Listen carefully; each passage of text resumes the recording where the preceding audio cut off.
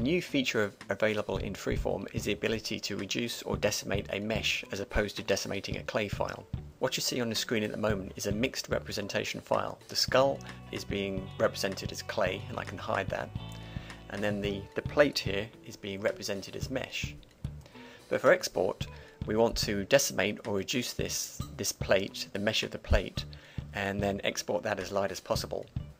And in the past we could only decimate clay, but now in Freeform 2014 we've added the ability to reduce or decimate a mesh file.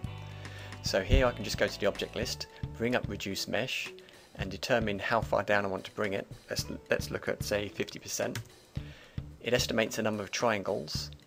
We have some more options here as well. For example, instead of decimating by triangle count, you could decimate by max tolerance.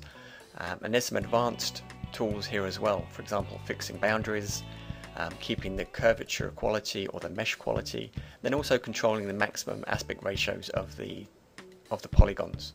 Well, I'm just going to go for a straight 50% reduction and hit OK. And there you see the reduced file ready for export. And then I can go to the object list and go straight down to export on this mesh piece and then export that directly.